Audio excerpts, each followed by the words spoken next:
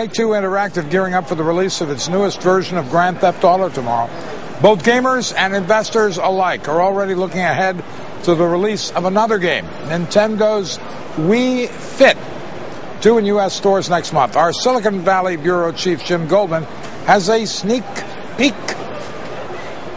Yeah, Mark, I would pay such good money to see you on this device. You have no idea. Maybe we could incorporate it into that whole $1 million portfolio giveaway. Anyway, Grand Theft Auto might be the big software, but Nintendo once again has got the big hardware gamers seem most excited about. A new way to play and a new way, believe it or not, to get exercise.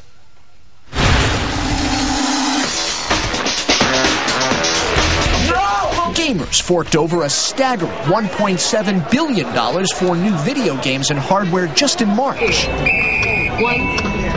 2. With the industry now gearing up for the next big thing in gaming, and once again, it'll come from Nintendo. Wii Fit is about bringing fun into fitness. Try to focus on stretching your spine.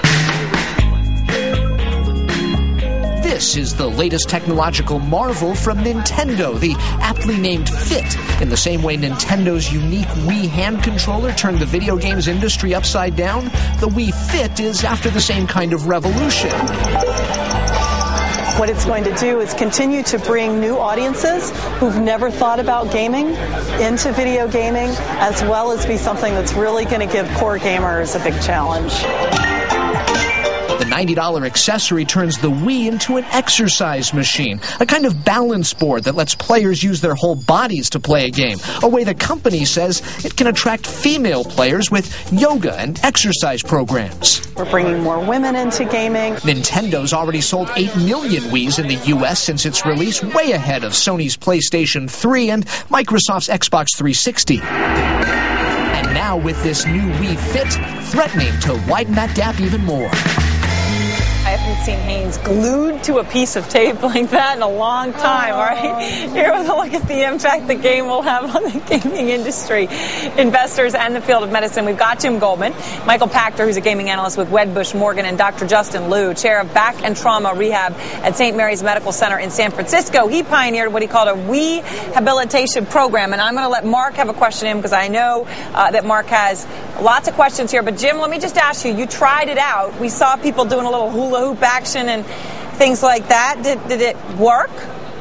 It's weird. I mean, it's a really weird experience, a bizarre way to interact with games that we really haven't seen before. You can pop in your height, it calculates your weight, it puts together your body mass index, so it really knows, as a small piece of hardware, a lot about your body, so it can customize the experience. And then once you're up there moving around, I did yoga and I did aerobics, it was really kind of a cool thing. You're almost completely oblivious to the fact that you're getting a workout in because you're so in tune with what's happening on the screen, and I think that's part of the point. Mark? Geek! Geek! Geek! Geek! Come on, folks. Buy a bicycle. Get out in the fresh air.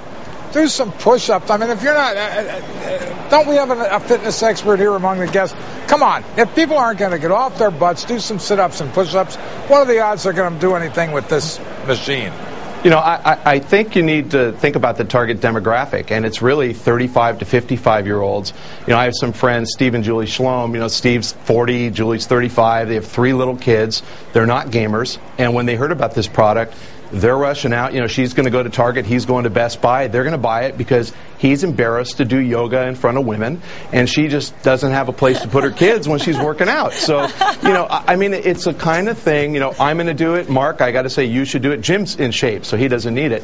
It's something that, you know, truthfully, I think that, you know, I would never be caught dead doing yoga in front of women, but I'm going to try it. I have a Wii at home. I have little girls. I would be caught dead doing yoga, period. Let's get Dr. Liu in here. Dr. Liu, here's the thing.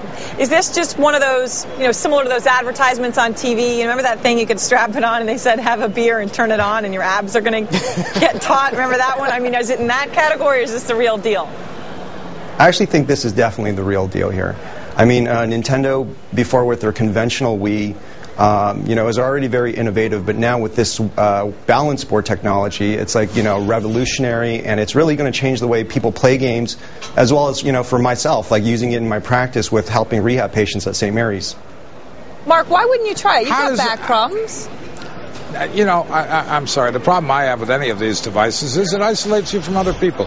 Go out and take a nice walk around the neighborhood and talk to some neighbors. But that's get on a bicycle. Mark, that's maybe.